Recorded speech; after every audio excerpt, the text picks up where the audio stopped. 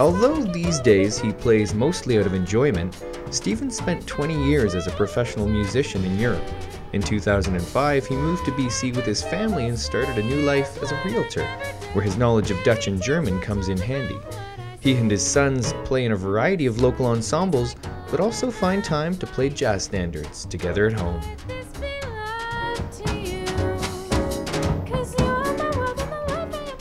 I've been playing since 1967, and I was a little kid in grade 7, and I had an opportunity to take band classes after school, and decided to take that opportunity.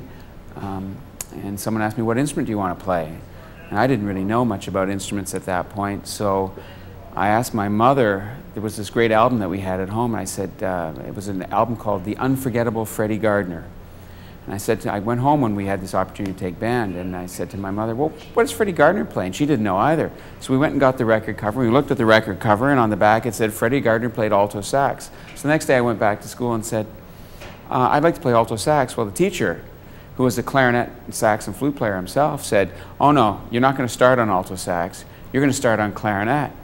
That was the greatest moment of my life, because that really was the start of my career. In the end, the fact that I started on clarinet and then went on to saxophone and flute, but the fact that I could play all 3 instruments was really the ticket for a pretty good career in theater. I was very fortunate to be playing in New York for 7 months with a European theater show called Pomp, Duck and Circumstance, and during that show, one of the group of artists that were in the show got an opportunity to play on the Dave Letterman show. And so they asked me to come up and play with them. So I went out and rehearsed the band, the Letterman band, and then performed the show. I think it was Thanksgiving '95 in New York. So, and the biggest thrill of that was not just playing with Paul Schaefer and the guys and being on stage with Letterman, but it was, I can remember as a little boy, 8 years old, watching the Beatles on the Ed Sullivan show as a little kid, and it was the same, where Letterman taped in those days, I don't know if it still is right on Broadway. It's the Ed Sullivan Theatre. It's the same theatre. So, here I am 8 years old in London, Ontario, watching the Beatles on that stage, and 40 years later, 50 years later, I'm on the same stage playing in front of millions of people on the Letterman show. So that was probably one of the biggest thrills of my career.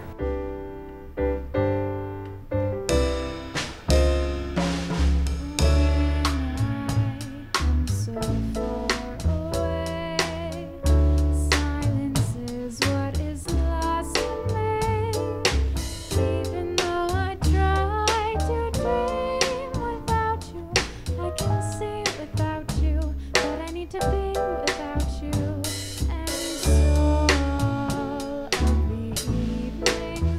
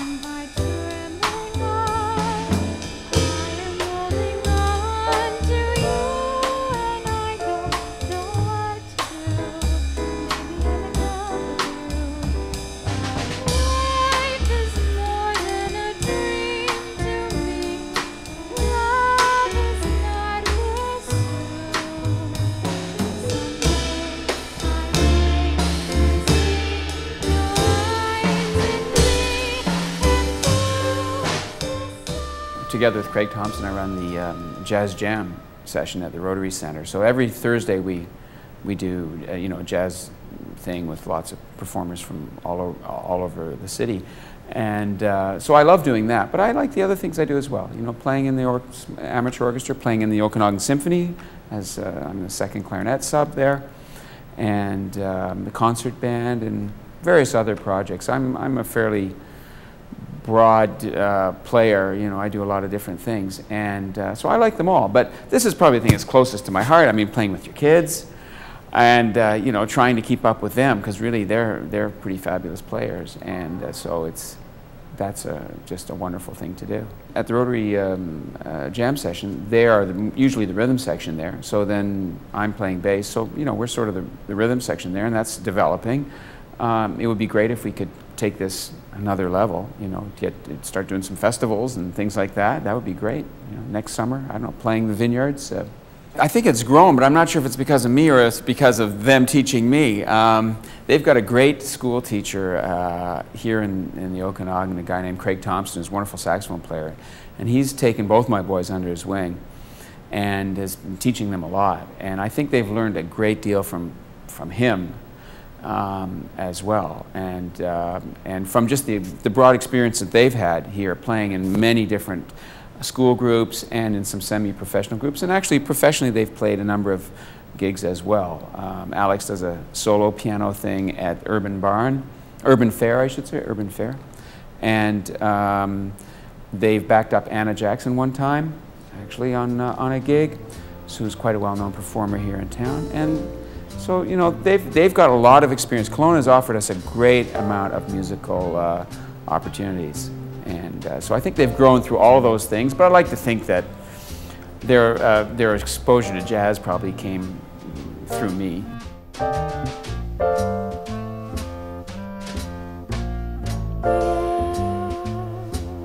I'm my own melody, and all the little things that make it complete, to hold me with you perfectly. This is how I dance, falling with all of these stars to see. You are the summer breeze that stays with me through the cold.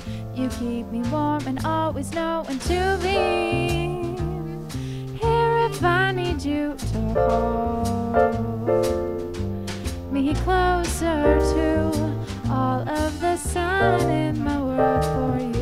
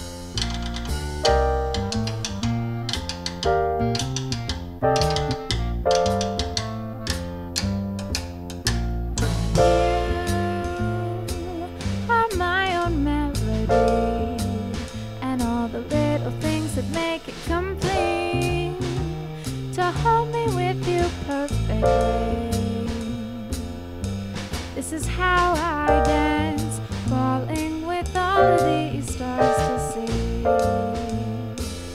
You are the summer breeze that stays with me through the cold.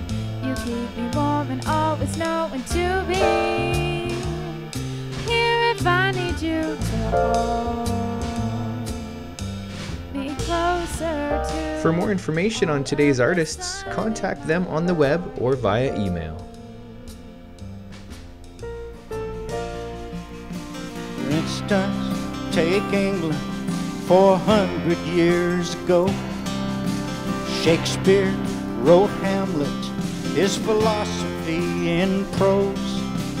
Tolstoy was God. You say love creates